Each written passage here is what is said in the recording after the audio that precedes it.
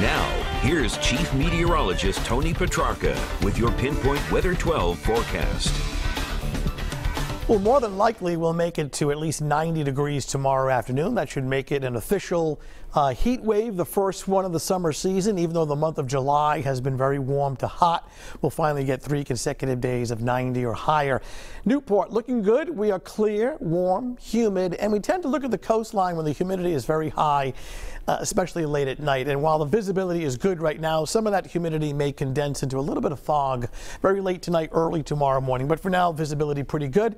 Any fog early in the morning near the beaches should burn off rapidly. High temp today at the airport in Warwick, officially at 91. The average is 83, so well above average. Even the early morning low temp of 74, well above the normal low temp, which is about 65. Another hot day coming up for tomorrow. Oakland Beach and Warwick in the upper 70s. You add in that humidity, feels more like 82, so somewhat of a modest heat index even during the nighttime hours. Temps now range in the mid to upper 70s, 79 Providence, as well as Westerly, Newport 75, New Bedford 75 will stay in the 70s all night long. So the threat tracker tonight, for the most part, is quiet. We'll bump it back up to yellow on Tuesday as the heat advisory continues. Those feel-like temperatures during the afternoon running anywhere from 95 to near 100. Mainly dry in terms of thunder, but the humidity will be high. Like today, I wouldn't rule out an isolated pop-up thunderstorm late in the afternoon. I just think a vast majority of the day should be rain and thunder free.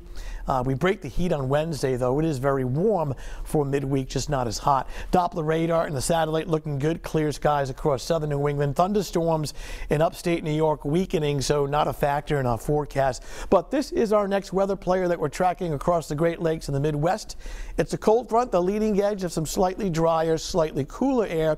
This arrives on Wednesday. We're thinking the timing probably late afternoon and early evening, and with it will come some scattered showers and some thunderstorms. You can see out ahead of that front the very warm and humid conditions up and down the East Coast right now. All right, let's walk you through it hour by hour. Starting off this evening, we'll follow the time bar right up in here. Temps overnight in the 70s, kind of warm and muggy. A little bit of fog along the coastline early in the morning, burning off. The beaches should be pretty good once the fog burns off. It's kind of a cloud-sun mixture tomorrow afternoon. Notice inland temperatures in the low 90s, the coastline in the lower 80s, of course feeling hotter with the humidity.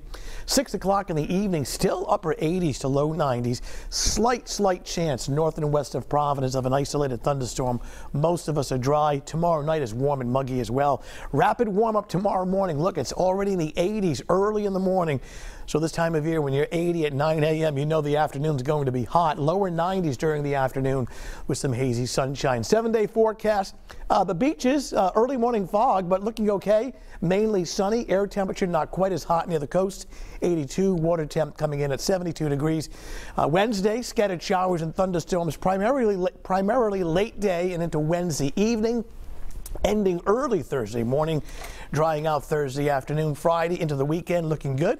Temperatures warm up again over the weekend, but not too excessive with daytime highs mid-80s. So hot one tomorrow. Heat index running about 99 degrees. Next. All right, Tony, thanks.